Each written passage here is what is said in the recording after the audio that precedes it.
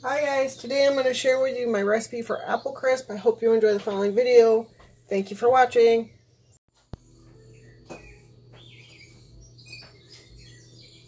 Okay, so let's get started. I have here a half a cup of flour, and to that I'm going to add 3/4 cup firmly packed brown sugar. Plop. In addition, I need a half a cup of rolled oats.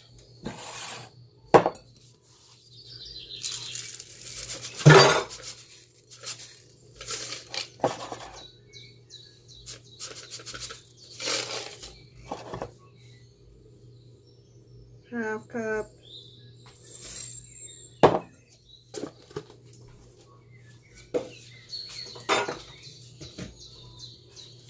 And 1 teaspoon of cinnamon.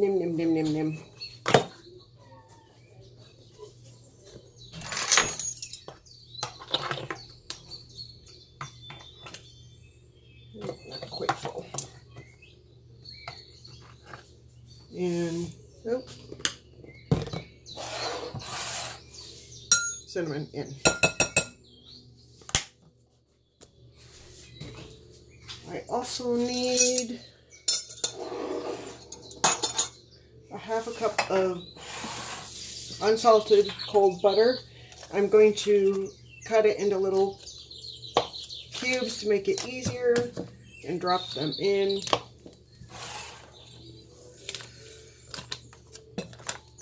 You don't have to, you can leave it as a whole brick. It'll just make it a little bit easier for our next step. They don't have to be super small.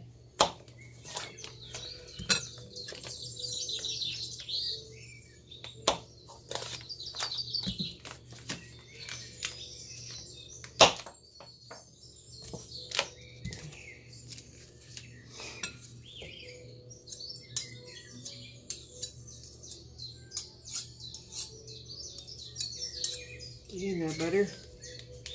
Butter, butter, butter. Butter makes it better. Okay, now we are going to do this next part with our hands. Ooh la la! So we are going to just pinch together the butter, the flour, the oats, the cinnamon into the butter, and we just want to make little crumbles.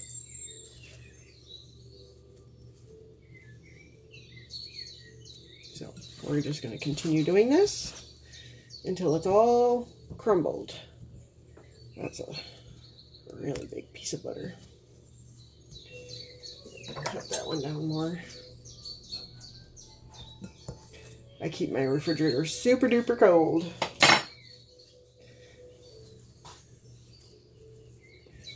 I like my stuffs cold. I caught that. Woo! We're going to continue doing this, and I'll be right back as it's done. Okay, it's just about all crumbled. You can see it's like pea-sized pieces.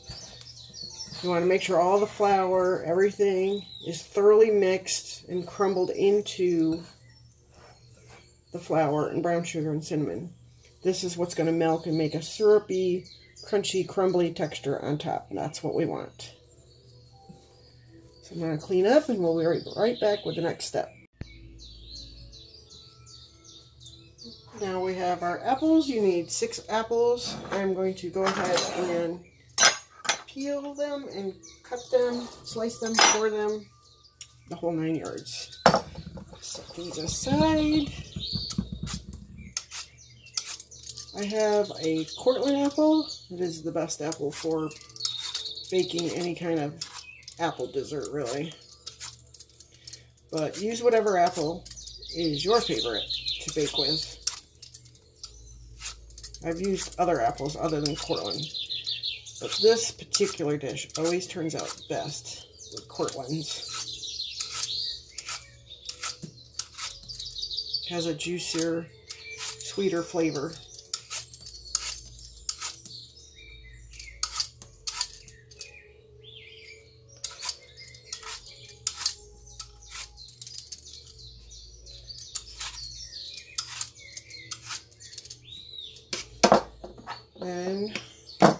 once I get it all peeled,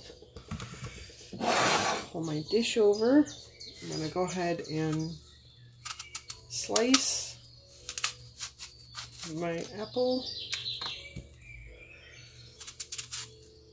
into bite-sized pieces, and then I'm going to cube it up from there into actual smaller pieces. So they're roughly one bite-sized piece.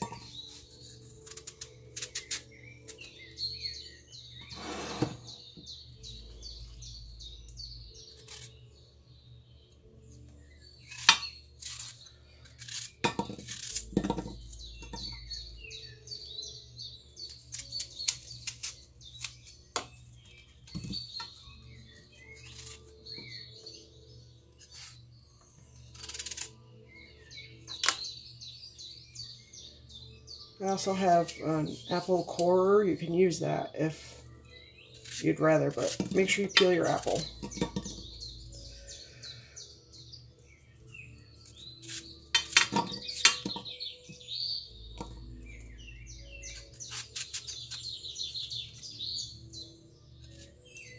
I mean, if you prefer the peels on, you could leave the peels on. Peels are edible. They won't hurt you.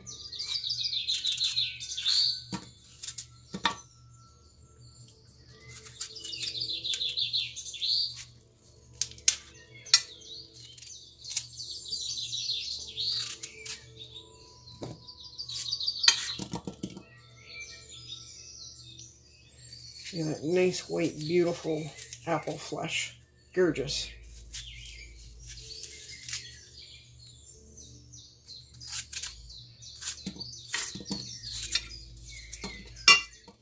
So I'm going to continue that with my other apples, and I'll be right back.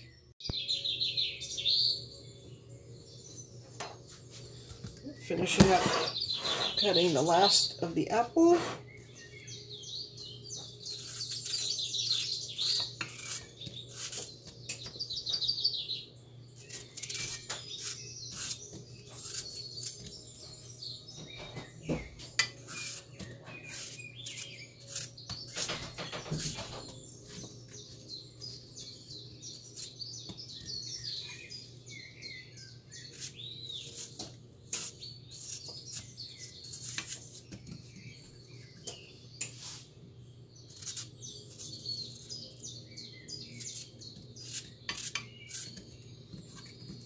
You need to preheat your oven to 375.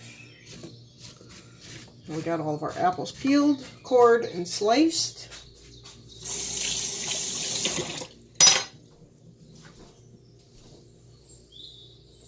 You want 1 tablespoon of water, which I have in here, and 1 tablespoon of lemon juice.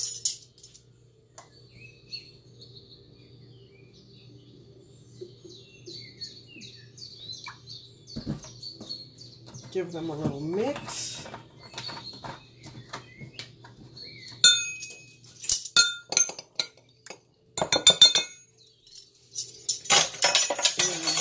And we are just going to sprinkle it back and forth on our apples.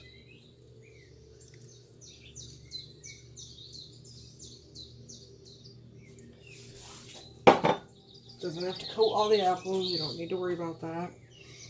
Then we are going to take our brown sugar cinnamon mix and sprinkle across the top.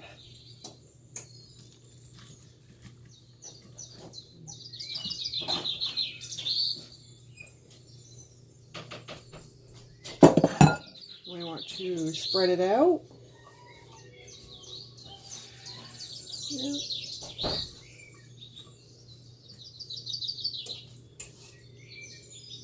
And we are going to bake this at 375 for 20 to 30 minutes. Make sure the tops of all your apples are coated.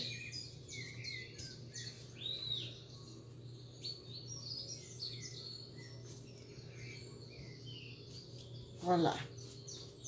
Delicious apple crisp.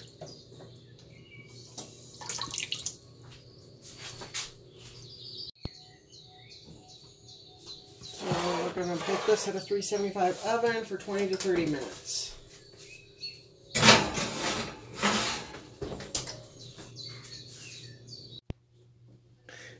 Okay, so here we are at 20 minutes.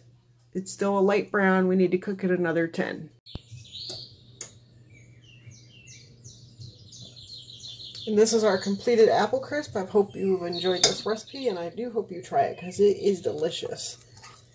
And, oh, look at that. Yum! So tender. Look at the apples, just are so tender and delicious.